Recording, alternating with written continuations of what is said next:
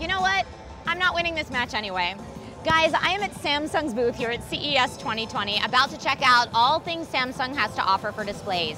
New gaming monitors like the one I'm sitting right in front of now, new gaming enhancements for televisions. Let's go check it out. Jason, for a long time, Samsung has been known as the display king. Now tell us, for CES 2020, what's all the buzz with Samsung? I really like that title. Yeah, and from the world of Samsung, when it comes to visual display and our innovative products, we have an awful lot going on, from our monstrous and beautiful 292-inch modular wall display that you saw walking I saw it on into the way in, Samsung yeah. City, to our 8K TVs, even to our gaming monitors.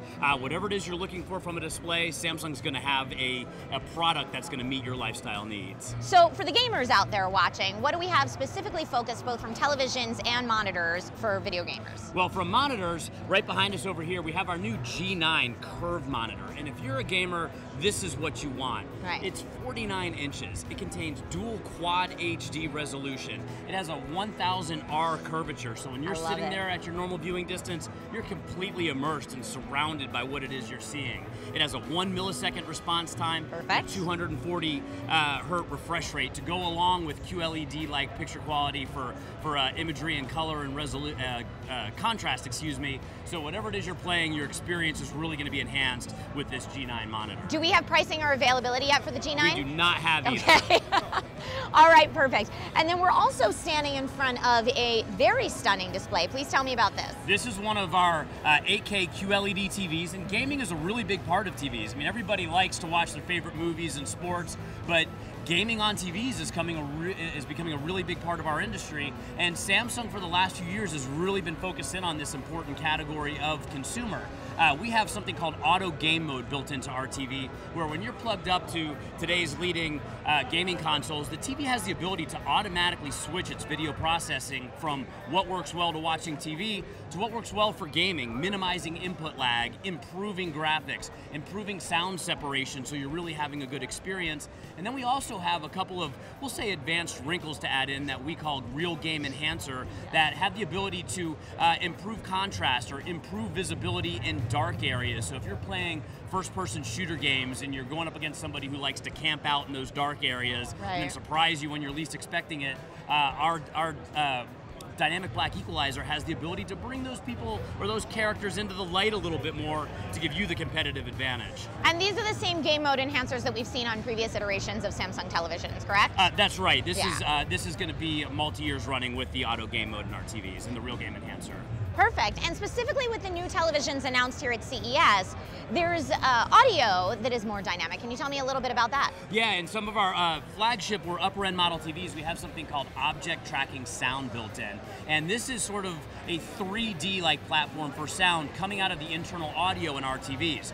We're able to do this by placing speakers in the upper corners of the TVs as well as in the side, as opposed to what we've come to know from these thin body, slim bezel TVs of the last several years, where the speakers just fire straight down. By placing the TVs around and having the ability to work in conjunction with how images are being displayed on screen, we're able to hear sound coming out of the screen as we're seeing it happen on screen. So as something moves from upper right to lower left, I think I went opposite there with my hand, but you get the you get the picture. You're hearing it as it's happening on screen, which is also going to enhance the immersive experience and your overall gaming. So it's giving you that surround sound experience really right from the display. Coming right out of the screen right at you, yeah. And then it also, on some of our TVs, has something called Symphony, so if you are using a Samsung soundbar, select Samsung soundbar, the TV's internal audio will work in conjunction with your soundbar to make an even more immersive audio experience, rather than just using your soundbar alone or the TV's internal audio alone. They'll work together at the same time. Now, Jason, the last display that I want to ask you about today is the Sero TV. What can you tell me about that?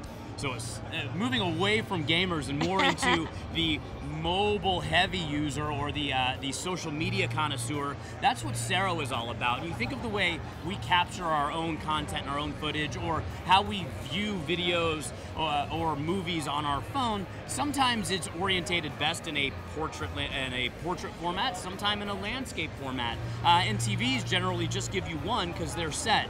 But with Sero and the way it's constructed on a mechanical arm, it has the ability to rotate between the two different orientations. So if I'm watching videos from certain apps on my phone, that look good in a portrait mode, and I want to send them to my TV. My problem is now I'm going to have really big black bars on either side of the TV, right? And I'm really going to miss out on some of that experience I'm hoping to gain by casting to a bigger screen or mirroring to a bigger screen.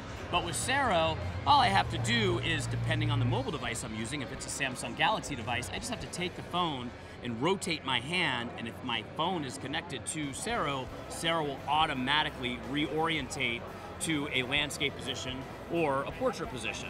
If I'm using an iOS device, I can use the remote for the TV to change it, or the SmartThings app will also do it as well. So lots of different ways to interact with the Sero.